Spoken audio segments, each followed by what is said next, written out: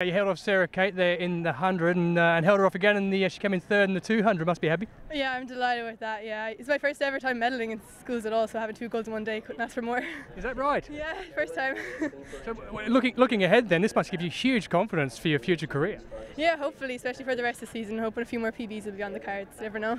Looking outside and looking at club level as well as school level, what are you going to look at doing in the future then? Definitely just continue with the 1s and 2s, see where it takes me. That's about it. You've no aspirations to try and move up a distance, maybe 400, because obviously that's one of the hardest events around. Yeah, I'd like to try it, to be honest, sometime, so never know, in a few years' time I take up 400s. Just talk us through your training from a school's girl perspective. When you're looking at training, how many times a week do you train and what do you do? Training like a total of 5 times a week after school, because this is about 3-4 track sessions as well as weight sessions in the gym, so it's busy, especially with school as well. So it can be quite difficult when you're trying to fit your studies in from everyone else, trying to give our viewers a perspective on how you look at doing things. Oh, it's just a big commitment. So timekeeping is the main thing. If you organise with your time, it's fine.